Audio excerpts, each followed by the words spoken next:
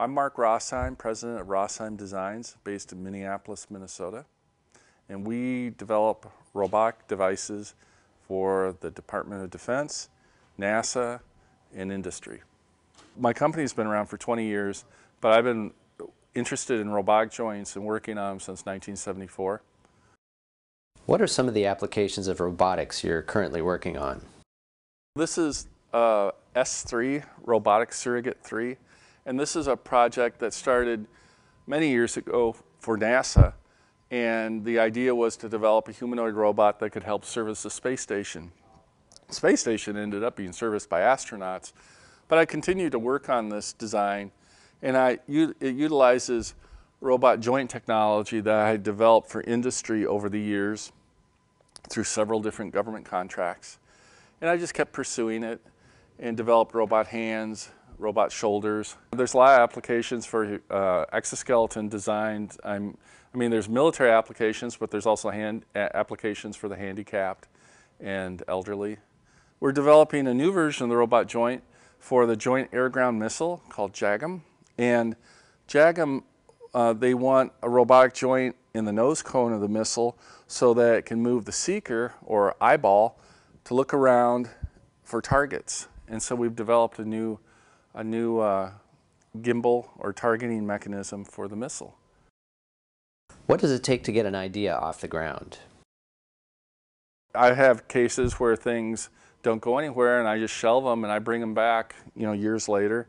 It's just, I think it's all about determination, persistence. Some designs I've worked on for 20 years and just don't give up and just keep moving forward. Thomas Edison said, after he'd done the 10,000th experiment, he said, well, I learned 10,000 ways how not to do something. So, that's all part of the persistence. You learn, and you may make a lot of stupid mistakes and dumb mistakes, but that's what it takes to go forward. How did you learn about Leonardo Da Vinci's robotic cart? I think I first heard about him from our family babysitter that was reading little Humpty Dumpty books, and he talked about this great guy named Leonardo Da Vinci. And in junior high school, I think I thumbed through some books. There was a TV series called The Life of Leonardo in the 1970s that was sponsored by Alitalia Airlines. I still remember that. And it had an actor, actually a French actor, play Leonardo, and they had recreated all these amazing scenes and so forth. And in fact, ironically, this was the technical advisor was the person that became my mentor 2 decades later, Carlo Pedretti. And it was just this amazing show, and I never forgot it. And as I continued on my career, when I got to the university age, I went to the university libraries and looked at Leonardo, and then Leonardo books. And then when I started writing my own books, I kept that interest alive, and I was surprised to discover that Leonardo had designed robots. I was writing a book, and I had a chapter on the history of robotics, and I stumbled upon an author, Carlo Pedretti, who talked about Leonardo's lost robots. And so eventually I met this man, and he asked me to write a paper called Leonardo's Lost Robots.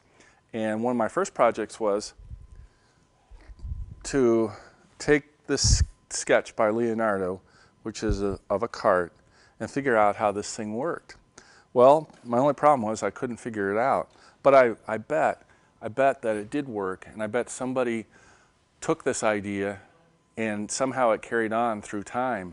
And what I did was I looked at a Japanese design from the Edo period, 18th century, and what the Japanese did is they had a little robot tea carrier, and these were called karakuri, automated toys or automaton, and inside the little tea carrier was a big gear like Leonardo had, a spring, and a cam. A cam is just a shaped piece of wood or metal that, as it rotates, it trips a lever or cam follower, and that caused the tea carrier steering wheel up here to turn.